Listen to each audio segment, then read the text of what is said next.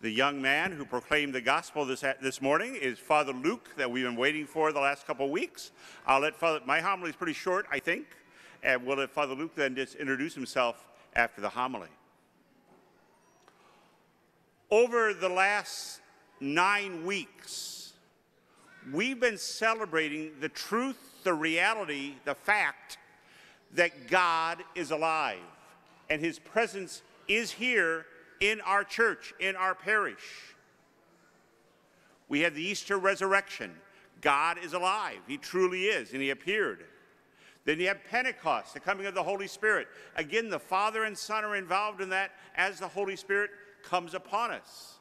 And then we had, last weekend, Trinity Sunday. Again, when you look at the Old Testament and New, how God the Father, God the Son, God the Holy Spirit, they have working, they are present, they are alive for our eternal good. They love us. That's why they created us. They really, truly do love us and can never do anything that goes against love.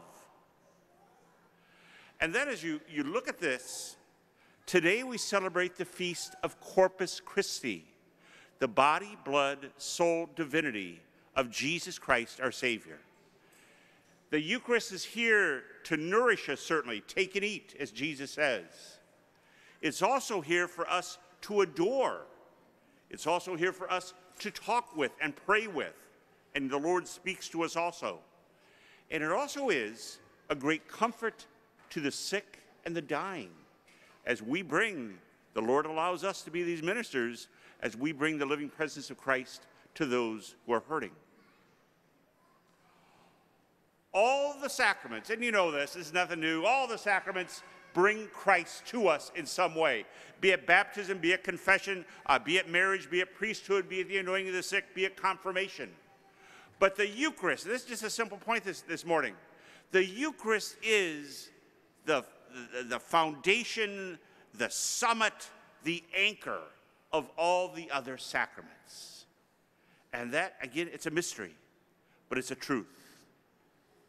Today, Father Luke proclaimed from the Gospel of St. Mark. When you talk about the Eucharist, John chapter 6 is a vital one. So I'm going to focus on John chapter 6, similar but a little different. You got a bunch of people around Jesus. You know this story. You have a bunch of people around Jesus. And then Jesus says to them all, "You will eat my flesh, and you will drink my blood." And what did most of the people do? They said, "This guy's nuts." This is Jesus we're talking about, the Son of God. And they had the nerve to say, "This guy's nuts," whatever he's saying. And most walked away. But then you had Peter and the others, the other who's soon to be apostles. And Peter spoke up for them and said, "Lord," again the comment, "you're going to eat my flesh, drink my blood." And Peter steps up and says, "Lord, we have no idea what you're talking about. And it makes no sense for anyone to follow you, except for one thing." And Peter basically says, "I have come to believe in you. I have come to trust you. And even though my little human mind cannot understand what you mean by eat my flesh and drink my blood, I believe you because you have shown me by our relationship that you are truthful." And sometimes with the Eucharist, it's the element of faith and trust in God and trust in our relationship with Jesus that really tells us how blessed we are that this is all true. A simple thought, I think I've used this before, but I'm not sure. At every Mass I celebrate over the past years, when the consecrated host is raised, I will always ask, I'm talking to Jesus, as he's standing up here, I'm talking to Jesus and say, "Lord, allow your love to come upon me." And then I will say to myself, you can't really hear me, I normally just whisper it to myself and to God right here, and also bless, and I got a whole bunch of people, this person, this person, this person, this person, this person, this person, and this person, and then for all who have asked me to pray for them. And I consciously ask God the rays of his love to go out to all those people. And I think of those people just standing there welcoming the rays of God's love. So if I'm holding the host a little bit longer than usual, it means my list has gotten longer.